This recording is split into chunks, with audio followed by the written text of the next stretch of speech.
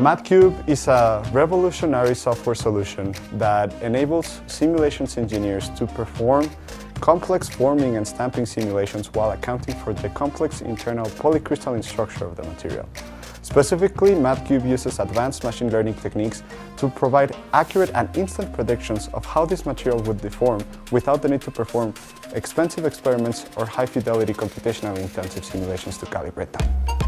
MAD3 is a machine learning-based software. We are trying to connect materials' internal structure to materials' mechanical directional properties. MAD3 is trying to solve this deep valley of depth between R&D side and manufacturing side, especially in metal forming analysis. Manufacturing companies have to spend up to $5 million a year per plant trying to characterize this material anisotropy. MAD3 addresses this challenge by enabling simulation engineers to account for this internal structure of the material in a fast and accurate way.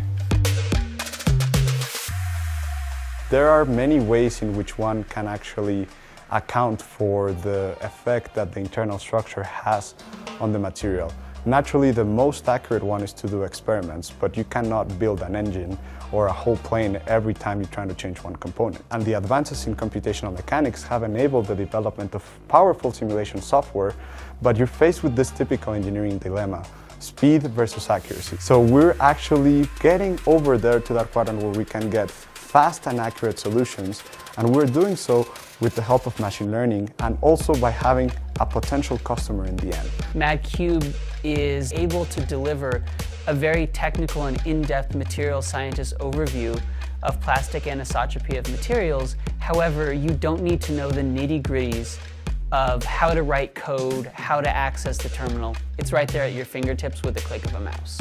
This app is developed and evolved based on not only from a scientific point of view, but also from suggestions and feedback from the experts in industries, academia, and national labs. Our main goal was to make it as easy to use as possible. Anyone can use it to characterize materials anisotropy. Someone like me, not a material scientist, could I use this? The answer is yes. Like, you could do this. That's, I think, what's really important about this. It's extremely easy to use interface. This is very much at the higher end of usability and much easier than many other commercial existing products. I would definitely recommend MAD3 to other members in material science. The scalability and black box nature makes it particularly well suited for tackling a variety of different material science problems.